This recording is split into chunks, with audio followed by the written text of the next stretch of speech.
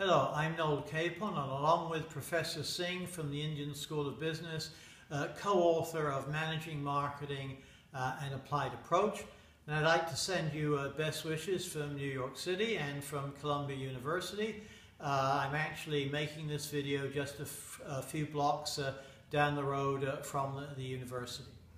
What I wanted to start off by saying is that whether you currently work for or intend to work for a large company, a middle-sized company, a small company, or even for an entrepreneurial startup, the world is getting ever more complex. I like to use the pestle model of environmental forces where we consider the political environment, economic environment, socio-cultural environment, technological environment, legal regulatory environment, and indeed the physical environment. And when we look at those different areas, what we see is a tremendous amount of change, and in many cases an increasing amount of change. And it's that change that makes the environment of the world that you will face and will face as business people ever more complex.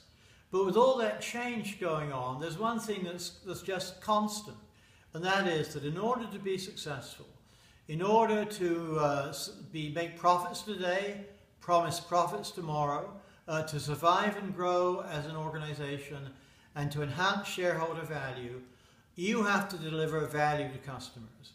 And the value that you deliver has to be greater than the value that competitors offer. It's really that simple. And it's the job, I think, of marketing educators to help improve your decision-making skills so you can make the tough choices that you have to make in order for your organizations to be successful.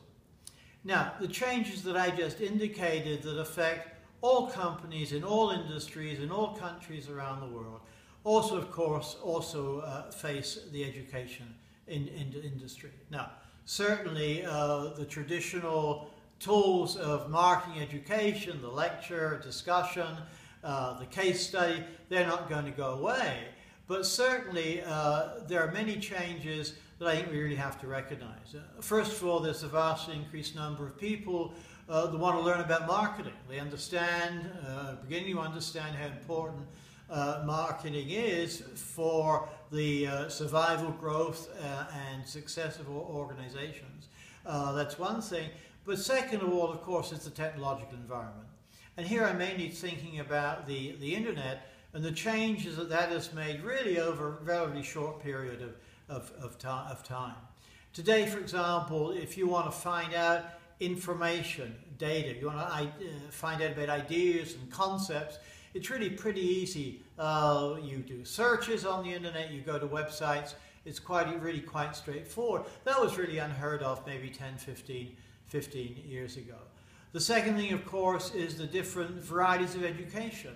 We now see online courses where, of course, Indian entrepreneurs have been at the forefront. I'm thinking particularly of the Khan Academy, which has been extremely successful in recent years.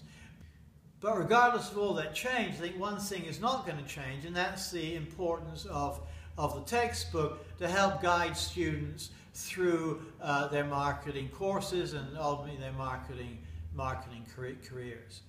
Now, many textbooks focus on description, describing what marketing is, describing marketing institutions. But in Managing Marketing and Applied Approach, Professor Singh and I focus very much on decision making. Our goal is to help you increase your decision making skills, and indeed that's the focus of this book. We tell you what decisions marketers have to make and then tell you how to make them.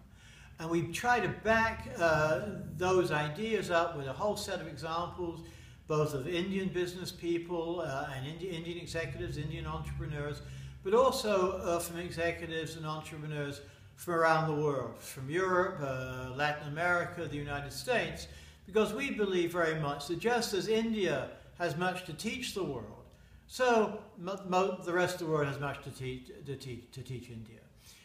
So first thing we do then is to focus on decision making. The second thing we try to do, and here's where the internet comes in, is to link the physical printed book to the internet.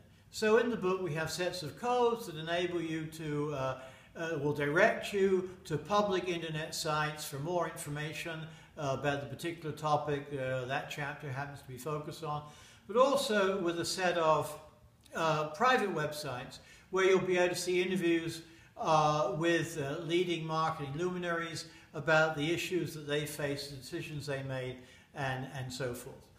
We also bring in simulation exercises, and perhaps most importantly, the ability to develop a market plan.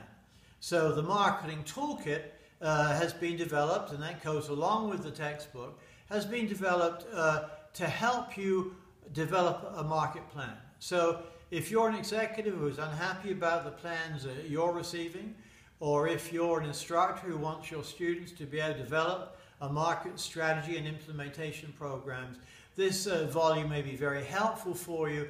It's been very well worked with many companies around the world, and I think can be very helpful. So just to summarize, the world you're facing and will face increasingly is ever more complex. Change is greater and will be increasingly greater, and you have to hone your decision-making skills to be able to make the appropriate decisions in this very difficult, complex world.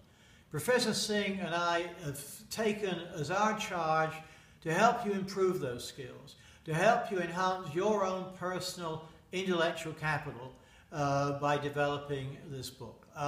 You, of course, will be the judge as to whether or not we've done a good job, and I hope, certainly hope you'll think we've done so. You've got a fascinating world ahead of you, and we hope we can do a little bit here to help you on that journey. Thank you very much, and good luck.